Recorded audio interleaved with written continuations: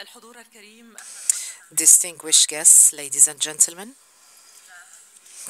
who would like to welcome you to the fifth workshop, the workshop before the last workshop of today. I have the pleasure to moderate this session. My name is Amal Arab, and I'm moderating this session starting from the very important point, which is the importance of this forum. This is not just a forum where we have a gathering of researchers, a forum where they present their papers about the Palestinian cause and the challenges and contexts of the Palestinian cause. So we have a number of intellectuals, a number of media representatives, a number of journalists, and this makes the Palestinian cause a cause that is of a central importance. So the session today is going to talk about something that is very important, which is Palestine in Western and Arab media discourse. So we know the importance of this discourse. We who come from the different newsrooms, we know how it looks at the different behaviors of the different regimes in the Arab and Western worlds. And this is going to be the theme of today, where we're going to have a number of distinguished speakers. And I'm going to introduce the different speakers today, but I would like to talk about something very important when it comes to the questions and answers that we're going to receive from you after the introductions that are being made. So sometimes we are criticized and people say that we do not give enough time to the different guests who want to intervene and take the floor. So that is why I would like you to write your questions, and a number of coordinators are going to pass through the different rows in order to collect those papers, and that would give me the opportunity to pose the questions myself. So we have Ben White, who is the executive director of the Palestinian Media Institute. So he has written and authored a number of books. So Palestinians in Israel, Segregation, Discrimination and Democracy. So she's translating the title of the book into Arabic. We have the 2014 Gaza War, 21 questions and answers. So now the title is being translated into Arabic.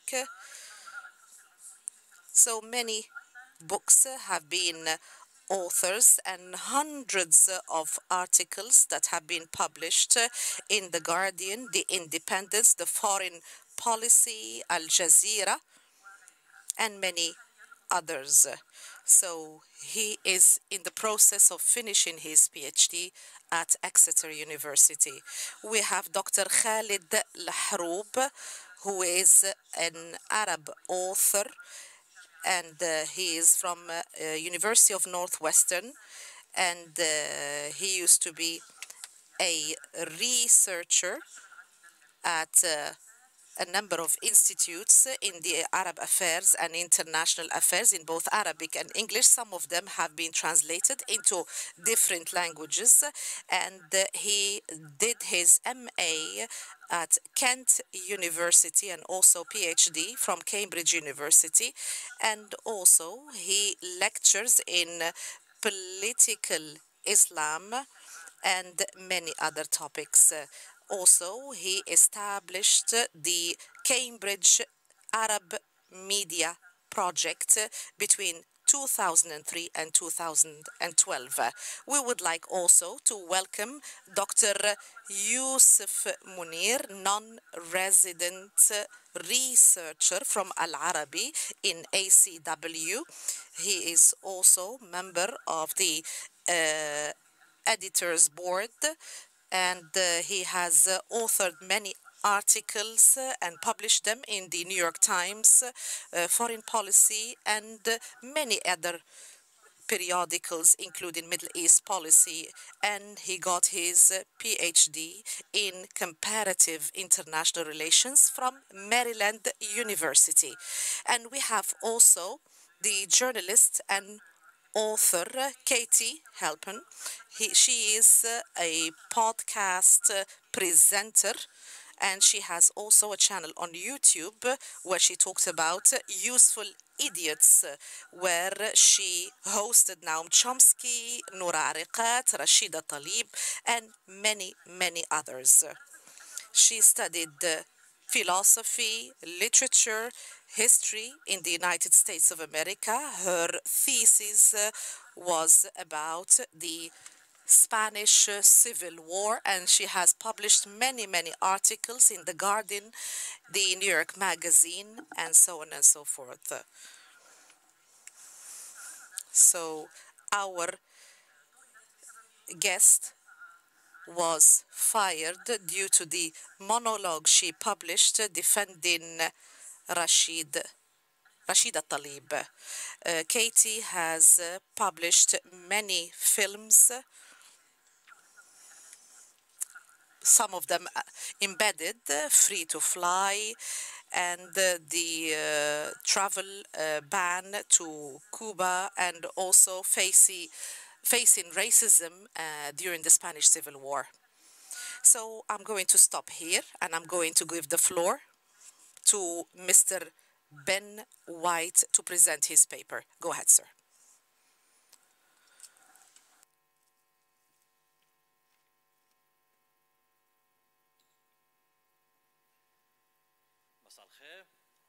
Good afternoon, everybody.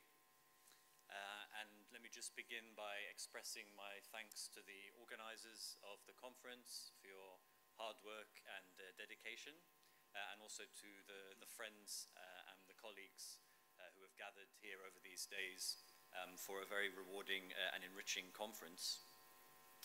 I'm going to, I think, overall this panel will touch on and cover different aspects of the media issue in general. So it'll be complementary in that way.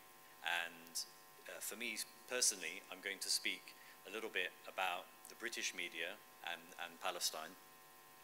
And I'm going to do that informed by my own experiences as a journalist, but also informed by my experiences in the context of the Britain-Palestine Media Center, which is a relatively new organization that I established in 2020.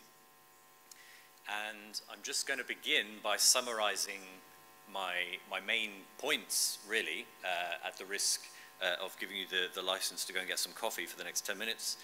And that is, number one, it's important to remember that the media is shaping public opinion, but is also itself impacted by and shaped by shifts in public opinion and in certain demographics too. In other words, the media is shaping, but is also shaped by these types of developments. And the second point I wanted to make, the main point really, is that while there remain long-standing challenges and problems in terms of how the British media covers Palestine, there are also a lot of opportunities which, if identified and used strategically, can make a real difference both in the short term and also can contribute to this larger, longer term effort at public narrative change. So I'm going to touch on two pairs of issues, basically, to kind of shape my remarks. I'm going to talk about a few examples of what currently constitutes good coverage, a few examples of what currently constitutes bad coverage, and then I'm going to share a few of what I think are the opportunities and the challenges in the British media context at the moment. Okay, so I'm going to start with the positives and share a few of my reflections on what positive, good coverage about Palestine looks like in the British media at the moment. What does it look like when it's good, when it's doing a good job? So one example that has sort of materialized more in recent years is an increased willingness to explicitly challenge or query the Israeli military's version of events in particular situations. So in other words, rather than just say repeating claims that have been made by the Israeli army, for example, after killing a Palestinian in the West Bank, it's more likely now, and this does occur, that claim about that version of events will be queried, or it will be, it will be suggested that there could be something amiss with that version of events.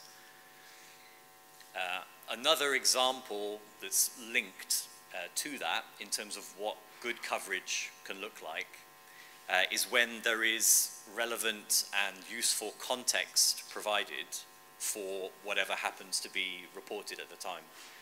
And that could be something as relatively straightforward as highlighting the fact that there is, for example, a military occupation in the West Bank, let's say.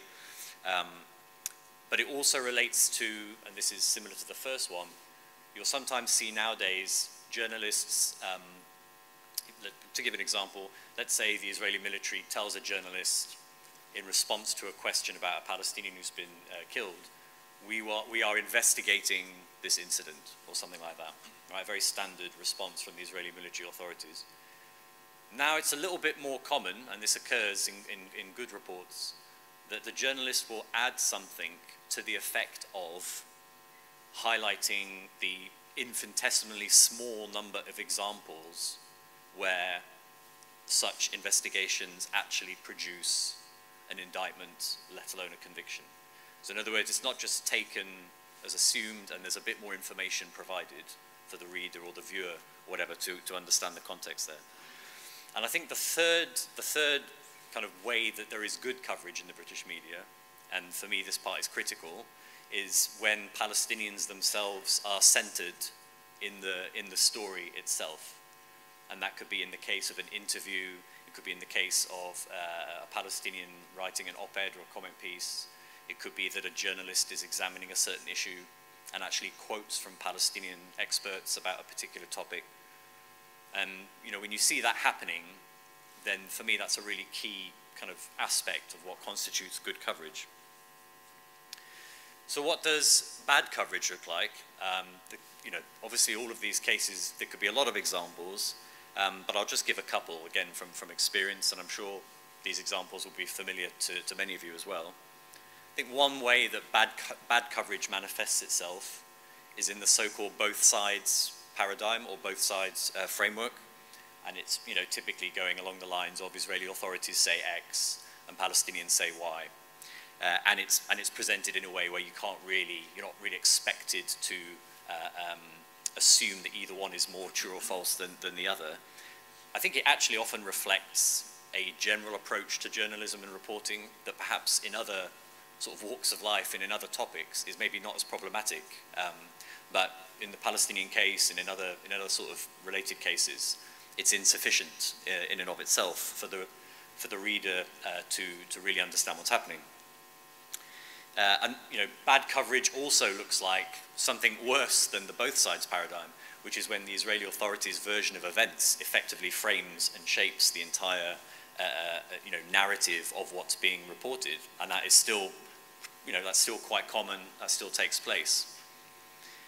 And finally, the sort of way in which media coverage of Palestine can be bad is the flip side of one of the ways in which it can be good, namely the absence of Palestinians from the coverage, the absence of Palestinian voices from what is being discussed at hand. And in fact, it was that problem or that omission which incentivized me personally and kind of dominates the focus of the work done by the Britain-Palestine Media Centre.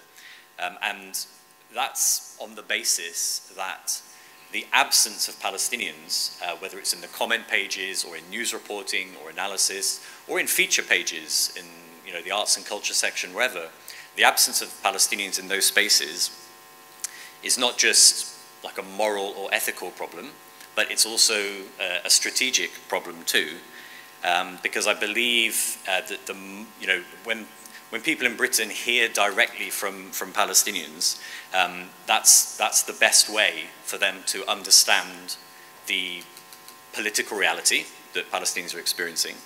But also, that's what enables people to have an enriched and deepened understanding of Palestinian people and society and culture as a whole anyway. And all of that really is the best foundation for developing solidarity and political pressure. And it's certainly better than when Palestinians are seen in a two-dimensional way or in a sort of second-hand mediated way.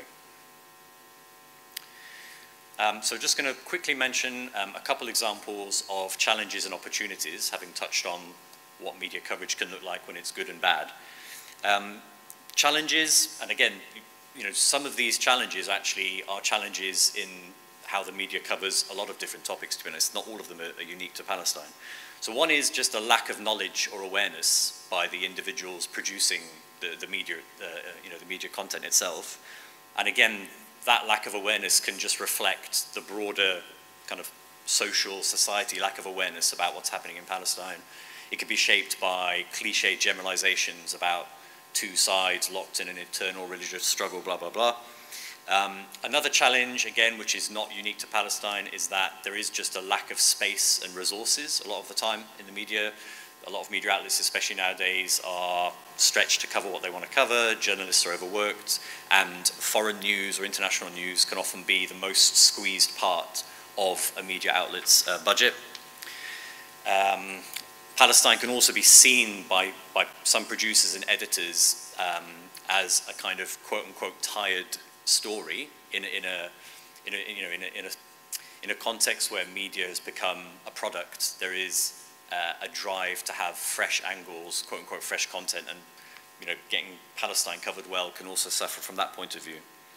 And then more specific to Palestine as well, there can be a sense from the people making the media that the topic is controversial and is likely to produce, I mean, I'm happy to do this all the time because for you not to think this is what I'm thinking, but for heated responses from both sides, this can be an impression that people have, which in the worst case scenario means that the topic won't be covered at all, out of sort of someone feeling like they'd be getting out of their depth or wading into tricky waters or something like that.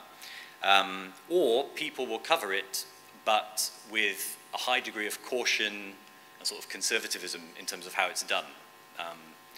And then finally, connected to that, but a little bit separate, is also the impact of pressure and complaints that come from official Israeli government bodies to media outlets, or from pro-Israel advocacy groups. And that itself can produce a dynamic whereby journalists and editors almost preemptively frame things in a certain way so as not to prompt this type of backlash. And so finally, in this overview, I just wanted to touch on the opportunities as well. And these really do exist, and they've been around for a long time, but in some cases, these are accelerating as well. So firstly, there is generally more sympathy, politically speaking, to the Palestinian people and the Palestinian people's situation. And again, like I was saying at the start, the fact that that exists in media outlets is partly a reflection of these broader changes in public opinion that have taken place. Connected to that is that there is more of an openness to actually hearing from Palestinians themselves, and in some media spaces in Britain, that can actually create almost like a preference or desire to hear from Palestinians specifically as being viewed as the kind of oppressed group in the dynamic. So that's also something that's been happening, that happened especially in 2021, I think, as well. The fact that Palestine is typically only covered in mainstream mass news when there is an escalation on the ground or in a kind of crisis event, that's another challenge, but it can also be an opportunity when those events occur as well, because then Palestine tends to be everywhere, and if you've got things in place to take advantage, of those crises and make sure that the media coverage is impacted favorably, those can be opportunities as well. And finally, another flip side of one of the challenges I mentioned is that precisely because a lot of journalists are overstretched and under a lot of pressure to turn around content, that also provides an opportunity to give them professional, reliable and compelling content by Palestinians or from Palestine that they are welcome and appreciate being able to use. So I will bring my remarks to a close with that and just really underline the 2 points that I sort of stressed at the start. Firstly, that is, despite the difficulties and the continuation in certain spaces, important spaces, of misleading and also sometimes dehumanizing coverage of Palestinians, the media isn't static, right? It hasn't just frozen in time, and it is shifting and it is changing, both as a consequence of these wider public opinion shifts and in response to careful strategic work designed to accelerate those changes. And those opportunities are there, they're only increasing, and I think that will ultimately play an important role in the bigger shifts that we all hope to see. Thank you. Thank you very much. Shukran. Thank you, Ben White. Now we have Khaled Hroub and his reading to the Palestine in Western and Arab media discourse. Good afternoon to you all. There are three main titles I would like to allude to. The third and last is the most important, but I'll go through the first two rather quickly. I'll delve deeply into the third one. The first is, what does Israel and Zionism want to say to the world through the media? Secondly, what are the things that Israel and Zionism want to hide from us, and we have to uncover? Thirdly, what can be the recommendations and ideas how we can respond to this situation? This can be put under the title of to revive the saying that Palestine is my personal front in this battle.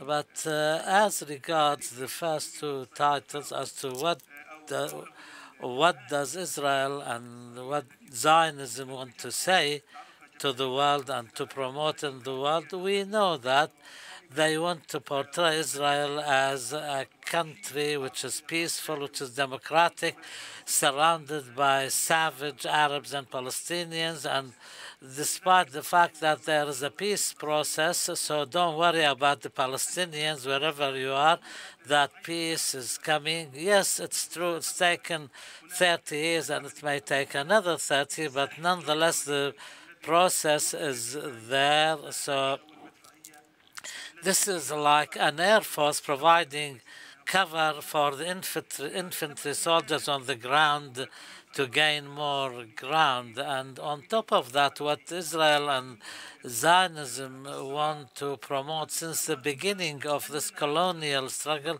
that we have the grand narrative. The grand narrative is ours, and that is this epic return after 3,000 years, after the diaspora, suffering, etc. Now that we are back within this long narrative, there may be some victims here and there. There can be the Palestinian people, but they are nonetheless a small detail in all of this. This, by the way, is the same narrative on which the United States was built, that people who were being suffering in Europe, they went to the US and they built a new world. And albeit that maybe 60 million people of the native population were wiped out, but that is just a side issue, a collateral damage type of thing. And Zionism played on this tone, that we are a smaller or miniature America in the Middle East, acting against these savages. Netanyahu said he said that on the record and publicly, said, it's not important to say the truth. What's important is what you can succeed in publishing to become the most important narrative in the world media, even if what you're saying amounts to a huge lie, but if you manage to get it to spread around, this is the real story. And he said this in a famous statement. What does Israel want to say to the Arabs, specifically in this wave of normalization? They're saying, we have a problem, it's true, but our problem is with the Palestinians, not with you, Saudis and Emiratis. You're outside the scope of this problem. This is a very strong argument, and we have to be careful about it, especially with the new generations. They say to them the Palestinians rejected all the peace initiatives, and in an atmosphere of ignorance, these statements resonate widely. Israel is not doing anything, Saudi Arabia or Qatar or the UAE, so therefore it has no problems with them. This particular juncture, this is a main feature of the Israeli discourse. Also, Israel saying that the danger comes from Iran, and we are standing with you against Iran. So this is another important aspect in what Israel wants to say and to repeat saying to the Arabs. Normalization with us is beneficial to you, the Israelis say. So if we get your money and our brains and your workforce together, we'll be winners all. This is since the day of Ben Gurion, this triangle of an advanced Jewish brain which comes from Europe and the cheap manpower in the Arab world and the abundance of Arab wealth. This put together, this will produce miracles. Of course, the brain will have to lead the process here, and going through Shimon Peres and Netanyahu, they all more or less say the same thing, albeit in different shapes or forms. And also now they say we all belong. This is an addition, a new creative thing, that we all go back to Abraham, and they're all Abrahamic religions, monotheistic religions. And this is one of the new Israeli and Zionist ideas. So what does Israel and Zionism want to cover? They want to cover the fact that their project is based on racism, apartheid, and they want to cover up this important origin. And Israel, on top of that, from the days of Herzl until now, that Israel is part and parcel of the Western project. When they stood up to the, or when Herzl met the Russian Tsar or British officials, they said we are the bridge for Western civilization into the barbaric East. This is part of the Western colonial project, whether by definition or by design. That they do not say they are an independent project. And they also want to cover up what is known at the academic level, that there is an American Western project to protect Israel, to make it the superpower or the power above all militarily and technologically. Israel should be stronger than all the other armies in the region put together. This is said or implied in the Congress or in the United States. And the other side of this, that the Zionists do not want to say publicly, is that a condition for the survival of Israel is the continuation of Arabs as fragmented and united. If any Arab country becomes strong, even if it's a country that normalizes relations with Israel like the UAE, this will be considered as constituting a threat to Israel. This is what is repeated as part of the discourse. I have this stopwatch here, and it's frightening me. It keeps reminding me, terrorizing me, in fact. So the third point is what we should do at the individual level and the establishmental level. There are, at the Palestinian, Arab, international levels, huge blocks, silent blocks. They support us, but they do not do anything or say anything. Certainly, we should give up the culture of complaining and moaning all the time into being proactive and active. We keep saying they should be doing that and they should be doing this. Who is this unknown who is supposed to do all these things that you and I should be doing, and we're hanging on their shoulder all the time? I call this the party of they should have done and the party of they supposed to have done. We have to know who should be doing what. If we're talking about leaders, official leaders, then we know they're not going to do anything.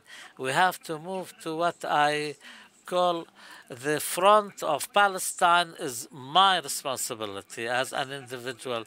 I should pose this constant question, what should or what can I do for the question of cause of Palestine? I, as Tom, Dick, or Harry, what can I do as an individual? It's not easy to move from this culture of complaining constantly to a proactive individual activating silent voices. And I can give you some figures which come to my mind. Maybe they are naive and simple, but let's be naive for a little while.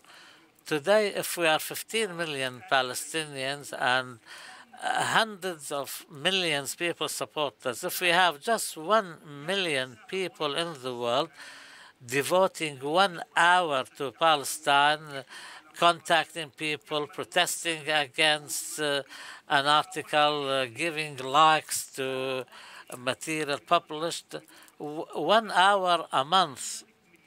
This will mean 1 million working hours a month for the sake of Palestine. That means 30,000 working hours per day, 4,200 employees working full-time. This is what it means. If we have voluntarily people devoting 1 hour, but of course we have more than that. But what's happening in actual fact that we all belong to the front of not doing anything. All are members of the party of we should do this, we should be doing that. But after all, who is going to be the person who does that in actual fact? When there is a campaign to collect signatures, for example, on the WhatsApp, all what's required of me is to one click and forward to Abdullah and Camille and my friends, members of my group. All this, Abdullah, when he receives the forwarding from me, he forwards it. So this little thing will go round and round in the world, collecting signatures and produces. We ultimately, if we don't do that, we'll only find 1,000 signatures rather than millions, because everybody assumes that somebody else who is supposed to be doing this is doing that, where in fact nobody's doing it. If we take the action ourselves, then this million people will be millions within an hour or two. Of course, there are TV stations, there are media outlets. They work for this in the service of the Palestinian cause, but we have to know how we can move the largest possible number from the membership of the party of waiting for others to do to us doing what we're supposed to do. Sometimes little things would appear to be insignificant can prove to be consequential. There was an Israeli app which follows all what is said about Israel in Canada, Australia. They send it to you, and you have to, if you're Israeli, you visit this. You just do, if there's something against Israel, you do thumb down and dislike. Suddenly, this article, which is published in Mozambique, will have 5,000 dislikes. The editor will go to the author of this article say, what the hell are you doing here? So therefore, people who haven't even read the article, they manage to dissuade the paper or the site from publishing these articles. So all what we have to do is to do this dislike thing. If we go to any film or documentary or clip on YouTube, when you go to likes and dislikes, if you find 10,000 dislikes, you go to another. Maybe the 10,000 dislikes are all manufactured. Maybe there's material which is pro-Palestine. So therefore, the intended action may be very simple in this hour we devote, but added to the efforts of others, added to the efforts of the group of Palestine is our concern or our responsibility, then it will be. I have 2-3 minutes left. It's important that we have to understand the terminology. The Palestinian also entered into circulation a number of terminology when they say talks with the Israeli side. What does the word side? They're occupying our country. They're colonializing our country. There is a hierarchy. Now they're just reduced to the Israeli side, which sounds very neutral. Even at the Palestinian level, nobody hears the word Palestine as a whole, as an expression of a political and geographical entity. We hear things like the Gaza Strip, the West Bank, the Arabs inside the 1948 areas, the Arabs of the Negev desert, whatever. They're all manufactured terms, but we take and implement without knowing. The last point is related to normalization, this wave we are going through now. Maybe we hope that we will not see more of them in the near future. In the context of our campaign against normalization, we have to be aware of what our enemy is saying, the grand questions through which the enemy penetrates into our societies, like Facebook, like which go to Iraq, Tunisia. They talk about Jewish dishes, types of food which is common in Israel and Morocco and Iraq. When you find this kind of soft approach, you will be surprised. You see people from the Emirates or Saudi Arabia, or maybe they're just odd voices which do not represent the Saudis. But I would like to mention an important recommendation. I say, kill this copy with contact. A few Saudis or a few individuals now they present themselves as the legitimate representative of the Saudis, and they really provoke things sometimes because it's so provocative. I forward it to others. In fact, I'm serving them, I'm providing them with a service, and I should kill this kind of content there, and then suddenly this content, which does not represent 1% of the Saudi people, has 50 million followers, because we all contributed to the distribution of this content. So therefore, I recommend to you all that if you get some content, especially if the source is Arabic, do not forward it. Kill it there and then. Just leave it there and then. Do not forward it, because that way you will put an end to it. The other question related to normalization, people say that Palestinians themselves are normalizing the mistakes by the victim do not justify the crimes of the aggressor or the oppressor. Some mistakes by some victims do not legitimize the.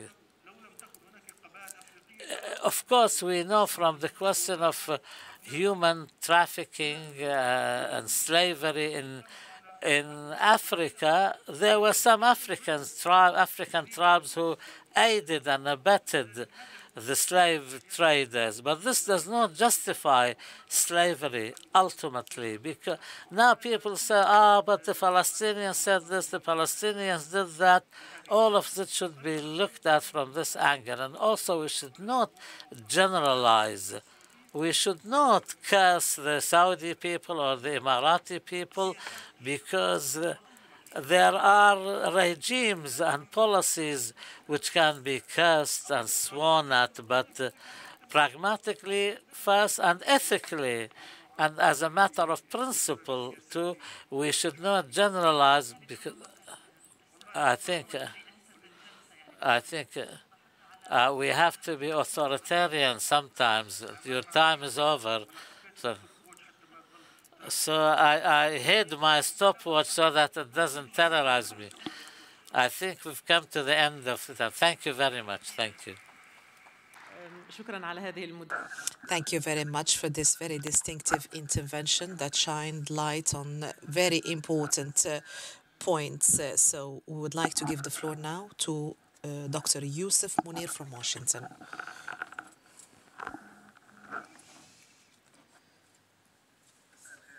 Good evening. Good afternoon. Opportunity to address you, and thank you to the organizers for what has been a fantastic conference. I will be making my remarks today in English. And I'll be speaking on Palestine, specifically in the US media. Before I begin, let me just say that my remarks today are not the product of a systematic study of US media on Palestine, but rather based on my own personal observations of nearly 2 decades of writing in and appearing in US mainstream media on the topic of Palestine, as well as personal engagement with journalists, editors, and producers during this time as well. In my remarks now, I will try to do 3 things: provide some historic and cultural context to consider regarding US media, discuss some important trends in recent years that shape Palestine coverage, and last, mention a few specific anecdotes that suggest important change.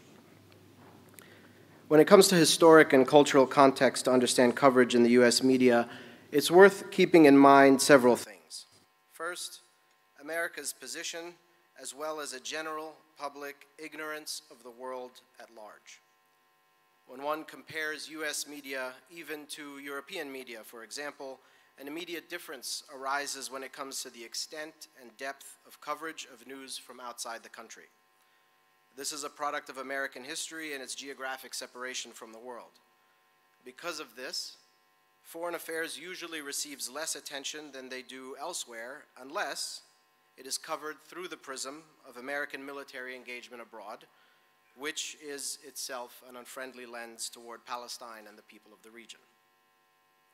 Second, a crucial context is, of course, a stereotyped view of the Middle East, its peoples, and its culture, which routinely finds its way into coverage. Third, the issues of racism more broadly and Islamophobia in particular. We see these dynamics present often through common examples. One such example is what I would call death by passive voice. While headlines tell us, for example, that Israelis are killed by Palestinians, Palestinians simply die. How? By who? One particularly notorious example of this was during the Israeli war on Gaza in 2014. Many of you will remember the attack on Palestinians who gathered to watch the World Cup on a beach in Gaza. The Israeli airstrike killed about 8 or 9 Palestinians on that day. The headline in the New York Times read, "Missile at beachside Gaza cafe finds patrons poised for World Cup." No mention of the results of the attack, where the missile came from, or even the fact that Palestinians were killed. This is just one example of the type of racism and discrimination that Palestinians in particular face when it comes to coverage. Another example is the equation of our bodies with bullets or other weapons of war.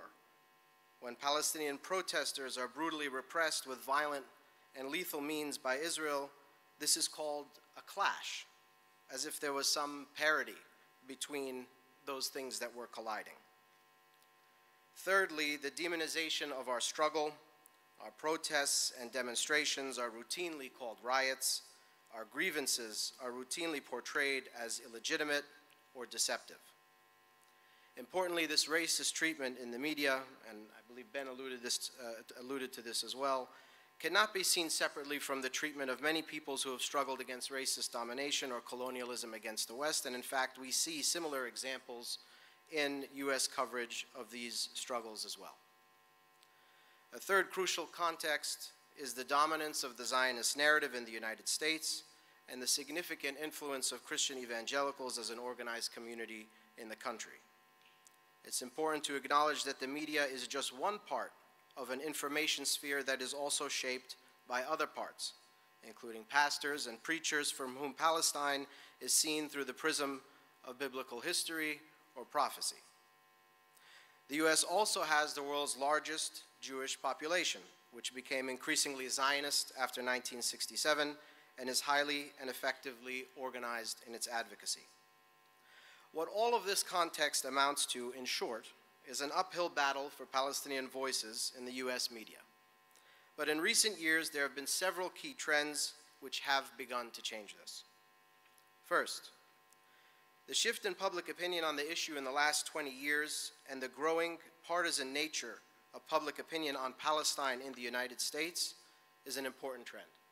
This was discussed in Saturday's workshop on public opinion in greater depth by Professor Shibli Talhami. Along with a growing partisan divide, which is partly a reflection of political events, there's also a partially overlapping demographic divide. We might call this the David and Goliath perception shift. The older generation of Americans grew up in an information environment that was telling them that Israel is the underdog, surrounded by belligerent Arab states, yet miraculously triumphing either because of its unique ingenuity or divine intervention. But the reality for a younger generation of Americans, especially those who are increasingly turning to social media and alternative sources of information, is very different. The dominant image of Israel this generation has grown up with is not the Israel of 1948 in the wake of the Holocaust, nor is it the Israel of the 1967 war, but rather it is the Israel that repeatedly pounds civilian infrastructure in Lebanon and Gaza with its high-powered air force, navy, drones, and tanks. While we Palestinians know that Israel was never a David to our Goliath, younger demographics in America are increasingly piercing through this perception today as well. Concurrently, social justice upheaval in the United States has forced new conversations about race and critical history that's begun to change the ways mainstream media talks about issues of race and power. This critical lens on history and power is a far friendlier one to Palestinians than those that preceded it. This upheaval has also led to changes in the way newsrooms actually look, with greater diversity in the spaces that make and shape coverage and conversations about these issues. It's a lot harder to demand racist coverage in a room with people who are going to be critical about that coverage. Who is in the room matters greatly, and I've witnessed firsthand how this has led to far more empathetic coverage of Palestinians and led to greater inclusion of Palestinian voices.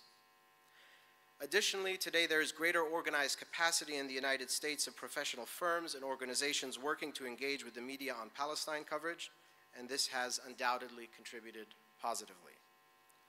Now, I want to raise some specific anecdotes which, to me, represent this change that's taking place. Here I want to introduce the concept of crisis moments. I think Ben alluded to this idea a little bit. Crisis moments in this context are moments which produce long-term sustained coverage of Palestine. For all the contextual reasons that I mentioned at the start, these moments are rare, but because they are rare and sustained over time, when they occur, they represent significant opportunities to both impact and assess the changing discourse on Palestine. In recent years, we can look at the Israeli war on Gaza in 2014, the Great Return March in 2018, and the Unity Intifada of May and June of 2021. I go into greater detail about US media coverage during the war on Gaza in 2014 in an article for the Journal of Palestine Studies under the title of Crisis Moments for those who are interested. There, I looked closely at cable news and print coverage over the 55-day period, and while the images of Israeli bombardment shocked many, long-standing biases led to a narration of events which ultimately blamed Palestinians for their own suffering. Time and again, we would hear about human shields dominating the conversation. On social media, of course, the discussion was different, but traditional media lagged far behind, rarely humanizing Palestinians, which much more often than not were either demonized or reduced to mere statistics.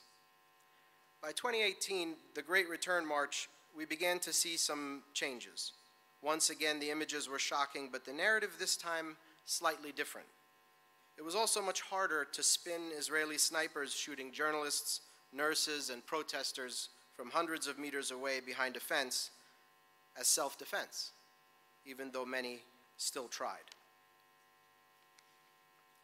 In 2021, though, during the Unity Intifada, which began, of course, in Sheikh Jarrah, but shook the whole of Palestine, we saw the most significant changes yet. The New York Times, a standard bearer in US media, which has long been a bastion of pro-Israel coverage, ran no less than 6 opinion pieces by Palestinians in May and June of that year. This was previously unthinkable. Further, in May, it also carried on its front page the names and faces of approximately 60 children killed during that time. All but 2 were Palestinian. This too was previously unthinkable, and it led to outrage among many establishment pro-Israel organizations who accused the New York Times of blood libel for merely humanizing Palestinians. There are also new voices in US media today which bring far more critical approaches on Palestine than many of their counterparts, including Mehdi Hassan, for example, and Ayman Muhyiddin. Many of you may remember Ayman's coverage of the war on Gaza in 2014 for NBC News. He was playing soccer on the beach in Gaza with the 4 Becker boys who were killed just a little while later in an Israeli strike. Ayman's coverage of those events was a rarity in US media, as he was covering Palestinian tragedy with depth, compassion, and context. You may also remember that within a day or so of that coverage, Ayman was removed from the story and replaced by NBC's Richard Engel. Today, however, Muhyiddin has his own show on MSNBC, named Ayman, and the Palestinian-American host regularly covers Palestine and features Palestinian voices when many others do not. And here's another juxtaposition that tells the tale of a shift in the United States. In 2012, during yet another Israeli bombardment of Gaza, airstrikes on cars marked TV killed 3 Palestinian journalists. In 2014, the Newseum, a museum in Washington, D.C. focused on the history of journalism, removed the names of those Palestinian journalists from a list honoring journalists killed in conflict after it came under pressure from Zionist organizations to do so. Last year, however, after she was brutally murdered by an Israeli sniper, Shireen Abu Akleh was posthumously awarded the National Press Club's President's Award, only given in rare instances for contributions to journalism. In a decade, the American journalism establishment went from running away from Palestinians to honoring those killed for telling the world what Israel is doing to them. Whatever the changes taking place, we know that they have come at too high a price, and they are still coming too slowly. For those of us working in the American media environment, we know it is incumbent upon us to continue to push these changes forward. However, from where I sit, the task does appear slightly less daunting today than any time in the last 2 decades, and this should not go unnoticed. Thank you.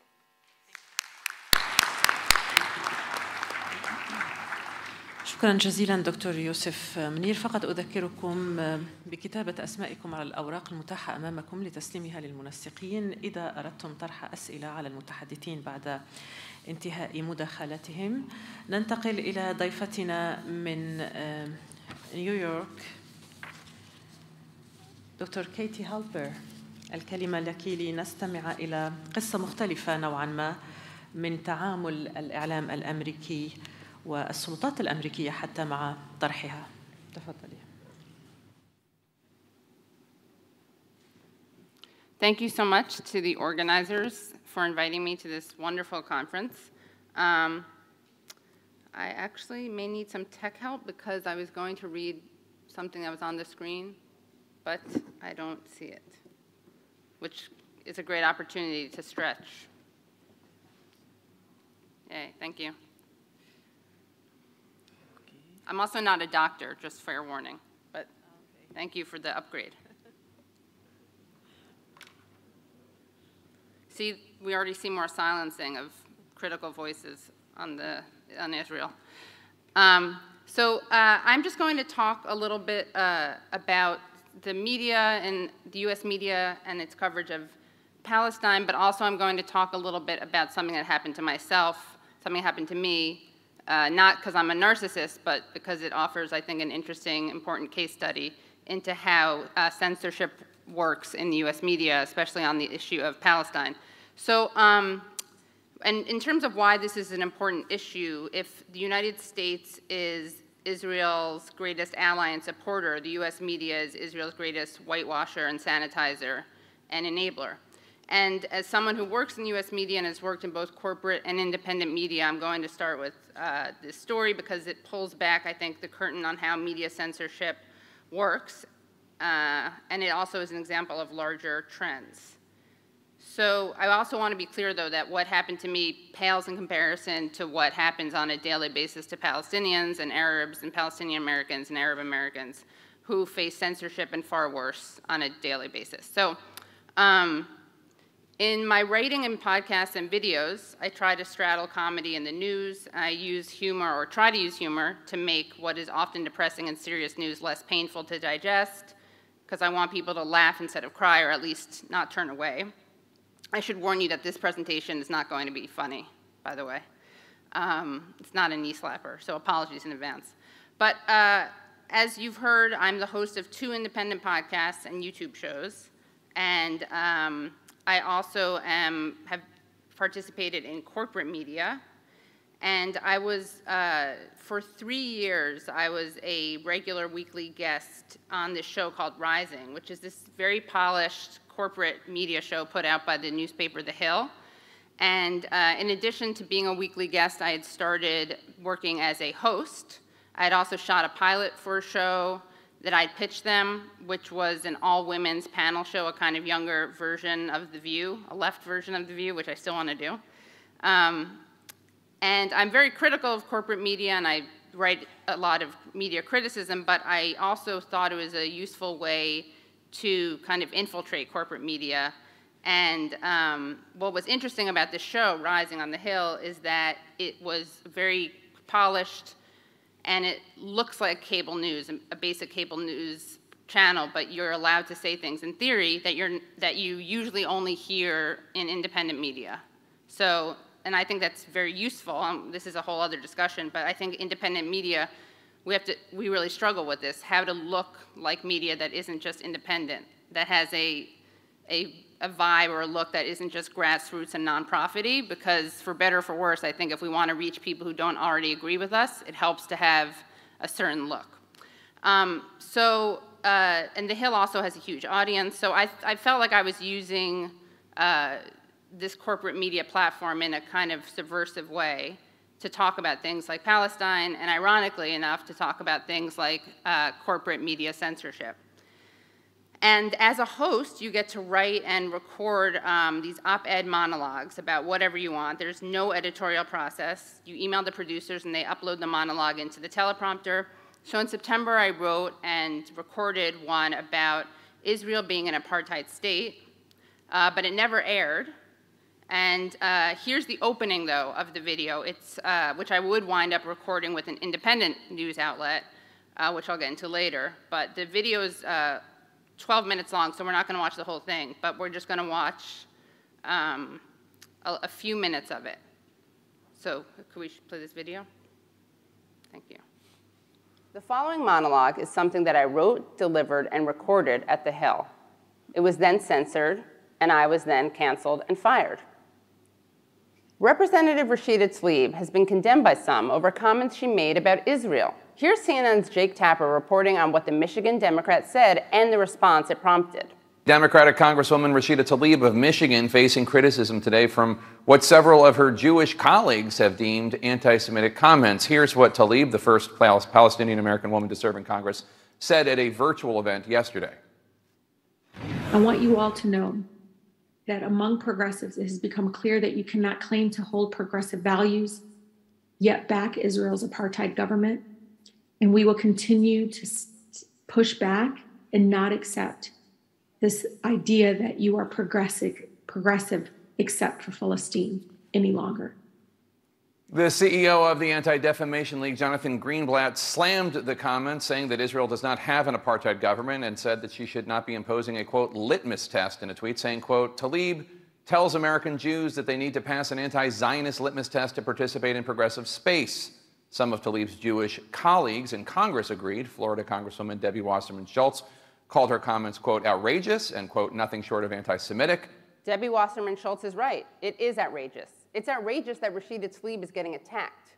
Tlaib is merely stating that Israel is an apartheid state and that people who claim to have progressive values cannot support an apartheid state. No matter how loose a definition of progressive we use, it certainly excludes supporting a racist apartheid system. What's outrageous is attacking Tlaib for pointing out that progressive except for Palestine is an intrinsically contradictory position. What's also outrageous is that the Anti-Defamation League's Jonathan Greenblatt would claim that Israel is not an apartheid government. What's outrageous is that Jake Tapper would accept Greenblatt's judgment as the truth and not propaganda that needed to be pushed back against. I understand that Greenblatt and perhaps Tapper feel like Israel is not an apartheid state, but unfortunately for them, apartheid isn't about your feelings, it's about facts. In 1973, the UN defined the crime of apartheid as any inhuman acts committed for the purpose of establishing and maintaining domination by one racial group of persons over any other racial group of persons and systematically oppressing them. In 1998, the Rome Statute of the International Criminal Court defined apartheid as inhumane acts of a character that are committed in the context of an institutionalized regime of systematic oppression and domination by one racial group over any other racial group or groups, and committed with the intention of maintaining that regime. These inhuman acts include... So, oh, thank you. Thanks a lot. So that's just the beginning of the video, and what I do through the video is I make the argument that, of course, Palestinians have been making for decades, which is that Israel is an apartheid state. And to do that, I cite international law, Palestinian human rights groups, Israeli human rights groups, international human rights groups, Israeli politicians, interestingly enough, and Israeli prime ministers, also interestingly enough, which is very funny when people accuse you of being an anti-Semite for saying that Israel is an apartheid state, because apparently certain prime ministers of Israel are either anti-Semites or self-loathing Jews. I also cite South Africans who obviously not only lived through apartheid but dismantled it. So the video cites Nelson Mandela, Desmond Tutu, and South Africa's Minister for International Relations, Naledi Pandor, who made the case as recently as this fall at the UN General Assembly. So I also pointed out, I'm going to quote something else I said in the video, which is, I was born in New York City. My great-grandparents were from Eastern Europe. I could move to Israel today, buy a house, get a job, travel around with no problem. So could Jake Tapper and Jonathan Greenblatt. But a Palestinian like Rashida Tlaib can't even visit her family home in what is now Israel. End quote. So after I delivered that monologue and I recorded it, I hosted several other segments with guests, had a great time, and left for the day. And as I was leaving, I got a call from a producer, and I could tell something was wrong from her voice, and she wanted me to hear it from her that my monologue would not be posted by The Hill. It wasn't going to be released. The higher-ups had seen it, and they decided that they weren't going to run it.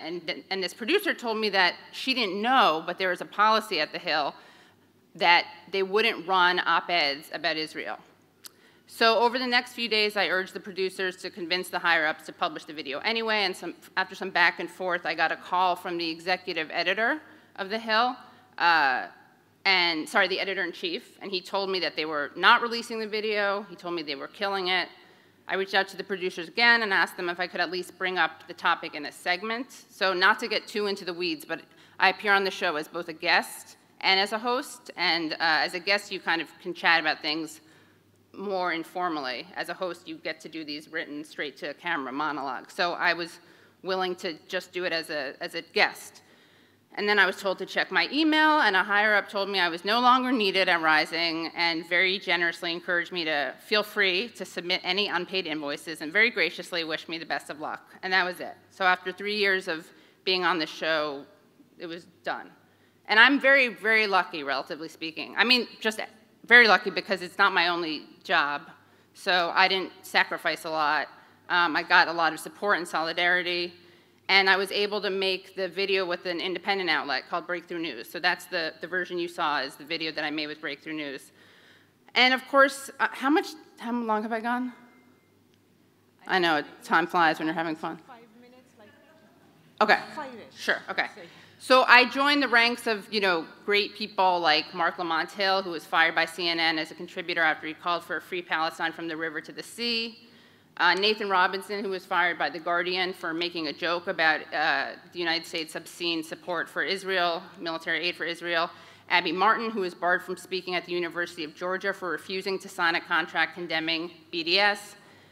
Journalist Emily Wilder, who was fired by the AP for pro-Palestine tweets. And the late, great trailblazing and ceiling-shattering reporter Helen Thomas, who basically had her career ended when she dared to express the slightest support of Palestinians and dared to criticize Israel. She was basically forced into retirement.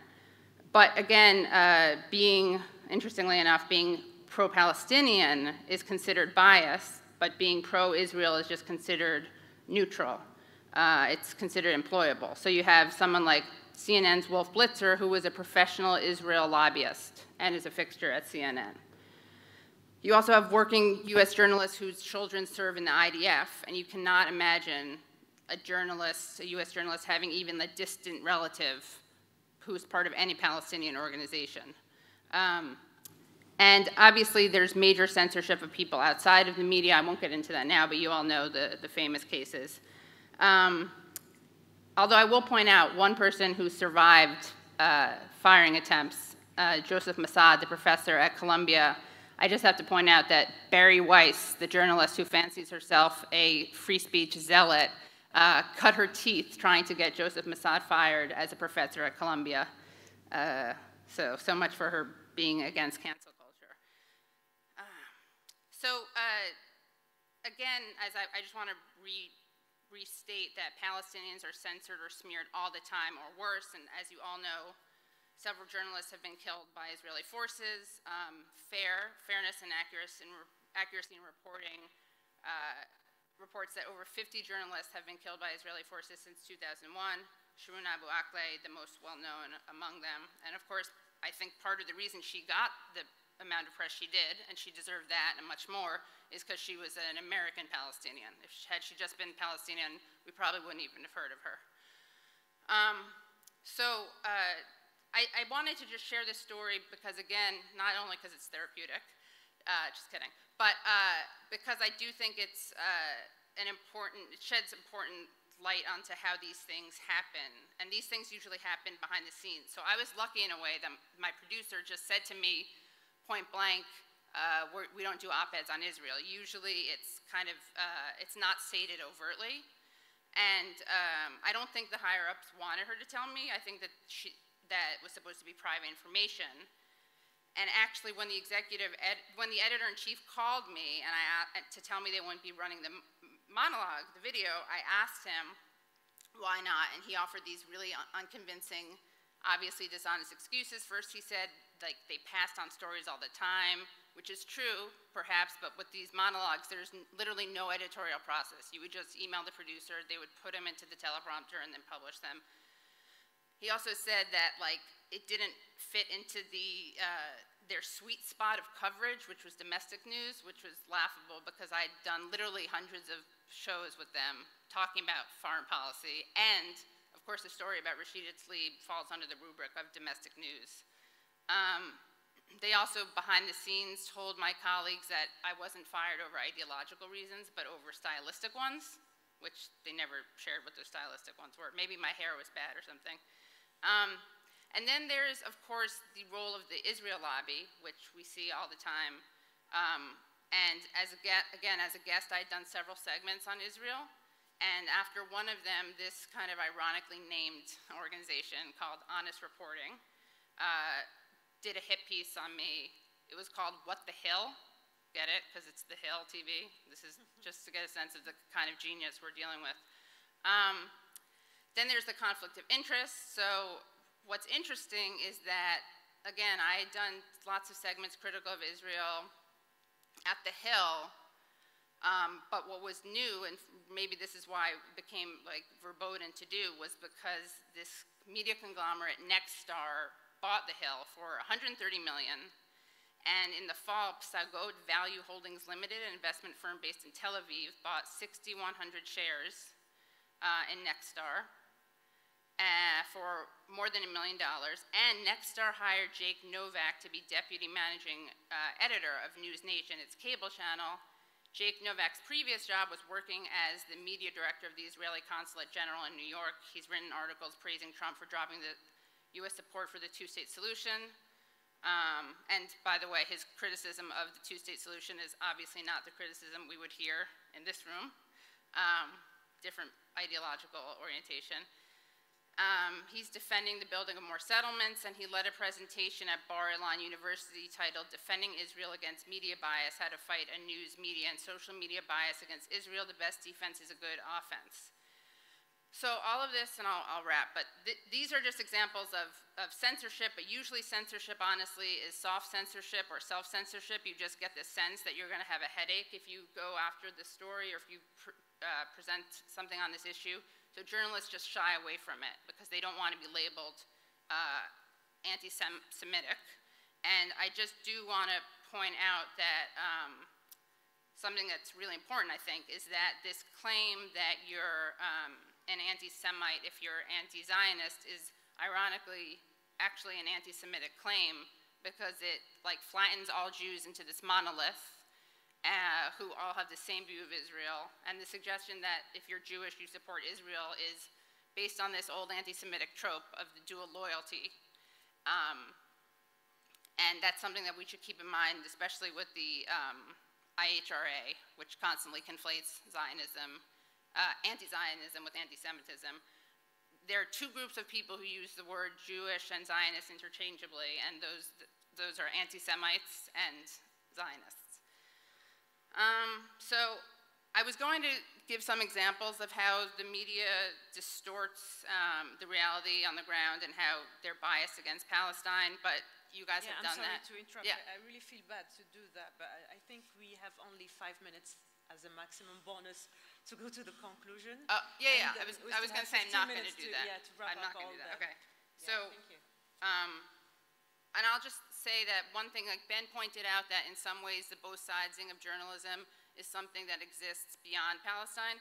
I do think that with the war in Ukraine, we have this kind of interesting controlled experiment where we could see what the media would look like if it covered Palestine the way it covers Ukraine, and if it thought of Palestinians as human beings. I have slides, I don't have time to get into it, but we see a lot of presentation of Ukrainians as freedom fighters versus Palestinians as militants. And the last thing that I'm going to say, the last thing I'll say is, if biased media hides Israel's crimes as well as Palestinians' humanity, media censorship shows that the blockade doesn't end in Gaza. The U.S. is not just a complicated media market, it is Israel's largest military sponsor and consistent provider of political cover. There is a reason that the stakes are so high on the covering of Palestine, because there's a growing number of Americans uncomfortable with what their tax dollars are paying for and what their politicians are saying in their name. Developing a media that can name names, put faces to those names, and tells the stories from what is happening to regular Palestinians staying in Gaza and the West Bank to how we got here, who is complicit, what needs to happen, to ask the hard questions about the sanctity of Palestinian life and to protect it. We can and we must create the independent media that does that. Thank you.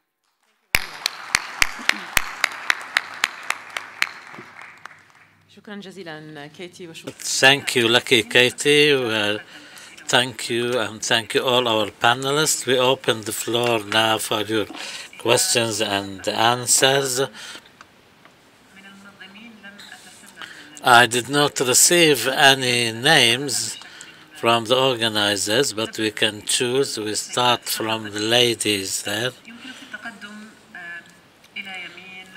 You can come to the front. Please introduce yourself first. If you need simultaneous interpretation, we have headsets for that.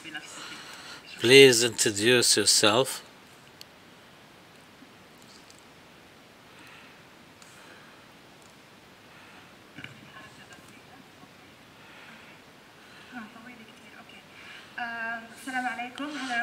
Hello, good afternoon. My name is Farah Al-Hashim. I am a PhD candidate John Mullah, a director and a journalist with Associated Press. If there is any talk about the honest reporting company that the Israelis created, they talk about the whole thing as one theory. هذا السؤال موجه لك.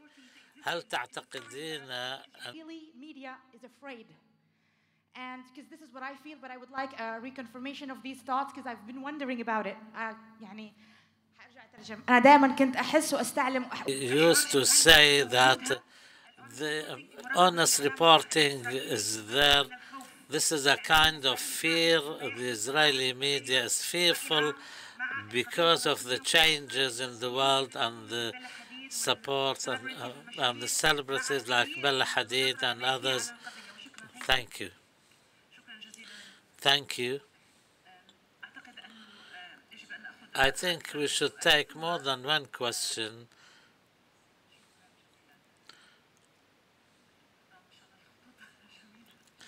Beautiful handwriting. I can hardly read any. We just want to be correct and give gender equality its consideration. Muhammad Amin. Thank you, Muhammad Amin, a journalist and a writer. Thank you very much for this important forum, especially for those who work in the media. We really need to listen to the experts to see how best we can respond to the Zionist discourse. Two questions to Dr. Hroub. The role of the individual to the Palestinians in responding to the Israeli narrative, the counter attack, how should it be? The Zionist discourse is state-financed, state-run, state-organized. To what extent can any individual effort stand up to such challenges, to organized work? Sir, please be brief, please. My second question is, there is intersection between the discourse in the West and normalization, whether in the East or in the West. Zionism and normalization seems to be working for the sake of each other. How can we break this cycle and respond to it without promoting it necessarily? Farah Al-Hashim, you took that. Sahar Al-Hanedi. Zahar, we want a brief, pointed, direct question, please, for the sake of time. سؤالي to Ben White. Today, under the yoke of the Zionists, Labour Party and the Conservative Party, like you can't be a cabinet member unless you're a conservative friend of Israel. Do you see any way out of this situation? السؤال لمن؟ Okay. Did you write the question? It's okay. محمد منصور. محمد منصور. سؤالك سألته متى؟ I asked my question. When did you ask your question? There is a nearer microphone to you there. Muhammad Mansour, Palestinian journalist. My question to Dr. Yousef, if there is a current change or shift in the American media discourse and the younger generation are reacting to that, is there any real hope that the younger generation and the future decision makers in the Congress or the White House, is there a real hope that American policy towards Israel will change, or will it remain constant as it is in the next 20, 30 years, absolute support of Israel? Can any change or shift in the media create any difference? Malia Buatta.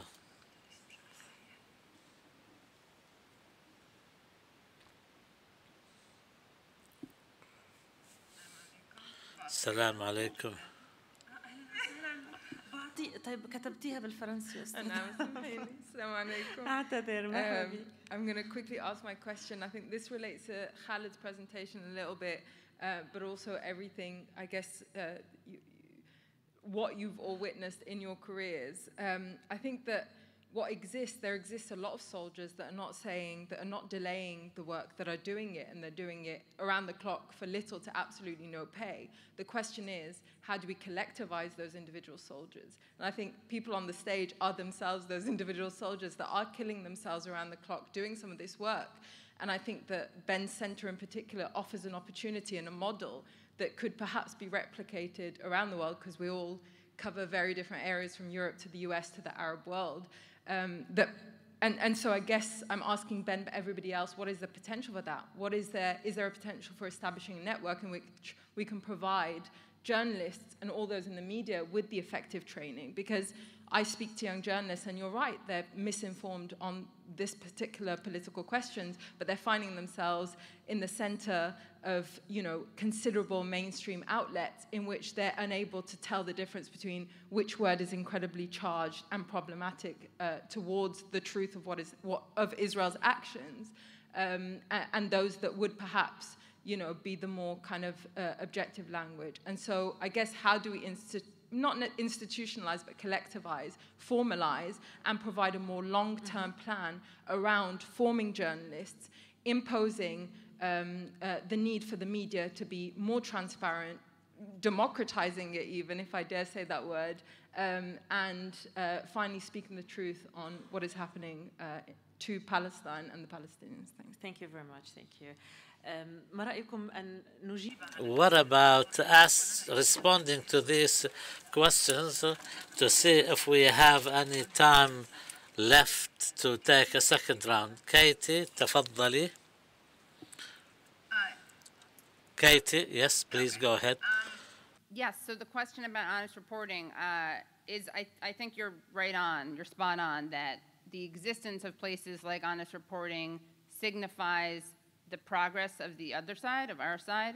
It shows that they're afraid that we are forced to be contended with. But unfortunately, now we have to ramp it up again, because it may be that it's a sign of fear on their side, but they're winning in some ways because they've gotten people fired, several people fired. So I think that they have money and they have institutional support, and they're very institutionalized. We have numbers, so we do have to figure out how to be organized. And I think we need to use social media and make it so that there is some kind of penalty that people pay for basically like smearing, firing, or just perpetuating racist Zionist narratives. And one thing, oh, it just went out of my head. It'll come back to me. Sorry. Too many good ideas around this room. Yeah. Okay, we'll get back to you. Dr. Khaled. Dr. Khaled. Two questions, I think they are linked.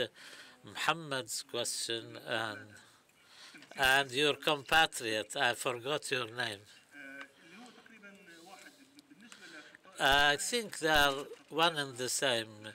So far as the discourse of normalization, maybe there is a bit of generalization if we say there is intersection with the Zionists, because Jordan and Egypt have normalized more than 30 years ago, but we did not see this kind of collusion or whatever we call it. There are different ways at the level of the elite, the popular level, which mounted to rejecting normalization. I think this applies to one case which I admit I failed to analyze. Why this unbelievable rush into loving the other side? All this talk about Abrahamic religion. I read Israeli articles, and even these articles express dismay and surprise at how can this, why this rush? Some of them think that this is a deliberate attempt to penetrate into, like a Trojan horse, into Israel, because even the enemy is surprised. What you wanted, when you wanted normalization, as a result of normalization, to have the Jewish lobby siding with you in Washington, you've got that. This kind of unprecedented push and throwing themselves into the arms of the enemy, I personally cannot understand. There are elements I alluded to in my introduction or in my intervention, and that is, what does Israel want to say about itself, and the real substances. What we should need to focus on is the essence of the matter, and there are evidence from the Israeli discourse itself that what I mentioned, for example, the survival of Israel is built on the fragmentation of Arabs. This is not an analytical point of view from my side. This is written Israeli strategies from Ben Gurion onwards. This is Israel's condition for survival. Israel's condition for survival is for us to remain disunited and fragmented, and they want to say that normalization will serve these countries. Israel is that to serve us. We say, fine. The two examples we have is Egypt and Jordan. Egypt has normalized more than 40 years ago, Jordan more than 30 years ago. The situation deteriorated from the beginning of the normalization until now. So therefore, we should analyze what they're saying. And the question of your compatriot, the lady, I forgot her name, the question is difficult, but we should share this responsibility. Muhammad also mentioned this in his question. The individual responsibility, of course, will not stand up to the effort exerted by states, but we say, in the absence of our own country's states not doing anything, we should not wait. We should get up and get on with it and do something as individuals. At least this will fill some gaps in the media and compensate for the negligence and shortcomings, and we move from complaining to proactive. Ben, you want to respond, please? So for the yeah, the question about British politics. Yeah, for Palestinians or friends of Palestine, Westminster is a bit of a sort of depressing place for a while, but including up to today. And how it will improve is a big topic, but to be honest, the key part of the answer, which isn't very exciting, is just by slow, hard work of a lot of different people. And there are organizations that work on trying to make sure that MPs are pressured and informed and that work is done in a parliamentary space to improve things. Part of the problem is that the major parties, or the two biggest parties' position on Palestine is sometimes publicly sometimes unrelated or tangentially related to Palestine itself. It can be a casualty or related to positioning on other questions or other strategies that they have for how they're positioning themselves. So yeah, it's not easy, and there's criticism of Israel, but it's it's reasonably limited, and Palestinians especially can find or direct Palestinian perspectives are often missing. But big picture, those politicians in Westminster and cabinet level ministers, they're going to be ultimately changing their position on something like Palestine as a result of a lot of different factors, some of which are completely external to Britain, but including because of pressure from below, from grassroots. And just super quickly on the issue of very quickly, it's a great idea to expand this type of strategic communications work in other countries and contexts, because it has to be quite context specific. But there's no reason why it can't be done collaborating with other people doing it and amplifying people who are already working on it in the ecosystem. Yeah. I'm sorry, Dr. Yousef, we have to squeeze the last answer in just 2 minutes. Yeah. Please, thank you. Yeah. I think it should be, yeah. So I'll be very brief in responding to... Can you hear him? I think there is a problem with the microphone.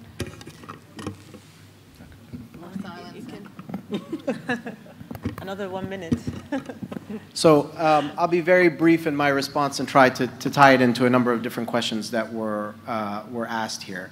I think most helpful in trying to think through all of this is the idea of hegemony and the concept of hegemony. And Gramsci tells us that the power of it is its ability to control the limits of ideas and discourse without having to wield the force of intimidation or coercion, right? And I think for a long time, there was a hegemony for the pro-Israel narrative in Western media and in the United States in particular. That hegemony has cracked. It has cracked wide open, in some spaces more than others.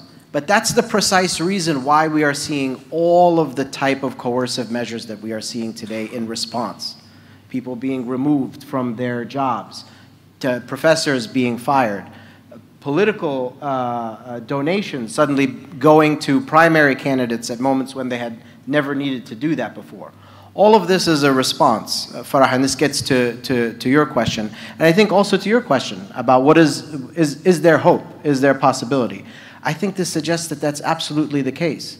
And the position of the Israeli government in recent years has been something that you actually said, Katie, in your comments, referring to the fellow that was Novak, I think you said, responsible for at The Hill for editorial content, that their position is to go from defense to offense, to go on the attack, okay? If you have hegemonic control, there's no need even for defense. But they're at the stage now where they have to go on offense to hold ground that has been lost. And so I think to answer your question, absolutely. When, 20, 30 years down the line, nobody can tell. But I don't think we have the luxury of not believing that there is hope. Thank you very much. شكرا جزيلا لكم ضيوفنا. Our guests, our panelists, first of all, Dr. Yousef, Ben, Dr. Khaled, and Katie. Time is over. I'm sorry. but the organizers are telling me the time is over for this session. Thank you very much. We meet in other sessions.